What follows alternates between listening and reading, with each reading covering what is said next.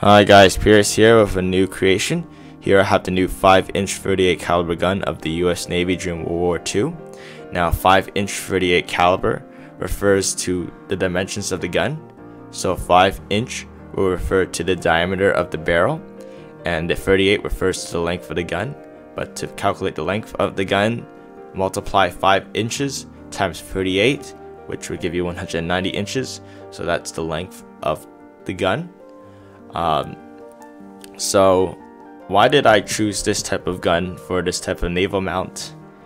From what a lot of people were saying in the naval historian community, a 5-inch gun mount has the right balance for anti-aircraft and anti-surface warships. So it's a great dual-purpose weapon. So like if you see ships like Bismarck and their 6-inch secondaries, they probably have a much heavier shell with that can do a lot more damage against surface ships. But the heavier shell would probably result in a lower rate of fire.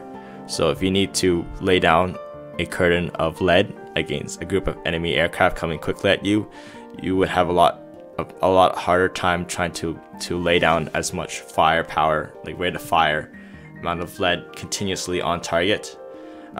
Whereas lighter caliber guns like 3-inch mounts would have a smaller explosive charge, which probably means less damage against ships, and they would probably take a bit longer to take down aircraft, but they have a much higher rate of fire.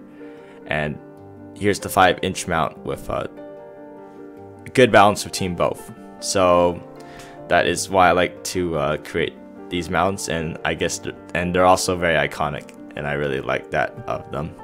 So here I have the single mount. It has full 360-degree turn. It has a decent amount of elevation for anti-aircraft work and depression against ships that are starting to get close to the destroyer. Oh yeah, the single mount is more commonly known for being used on destroyers, or maybe a secondary mount on a cruiser. Moving on here, we come to some attachments I have designed into this turret. So for sleeker turret designs, you can just take this attachment off.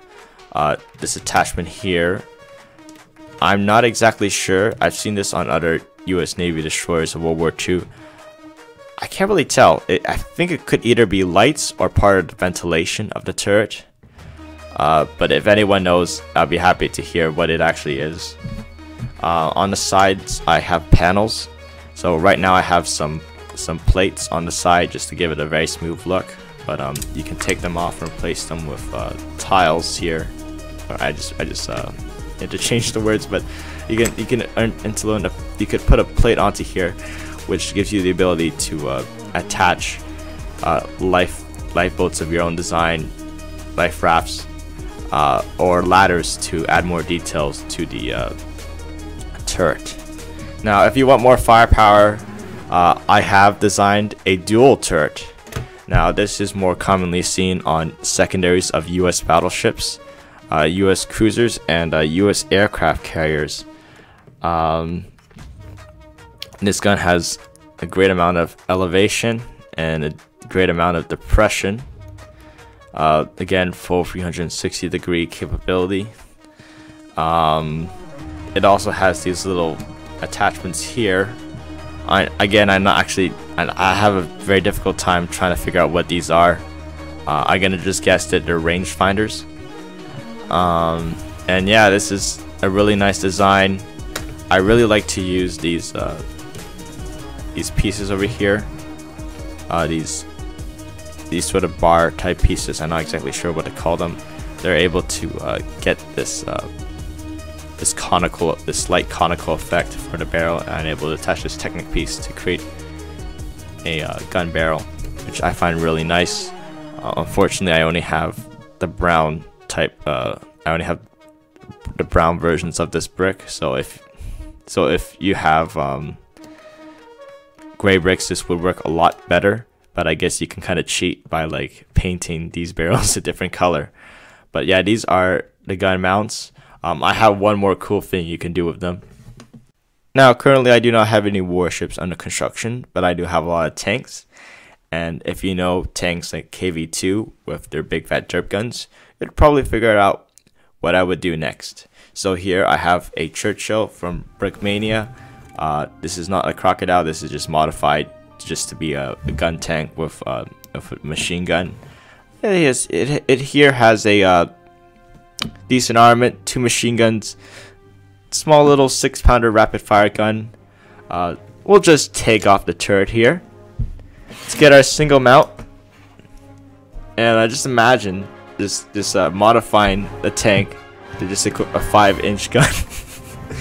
So yeah, you'd pretty much give the tank a big fat gun, derp guns. Just trying to create a KV-2 wannabe. The tank would probably have some stability issues.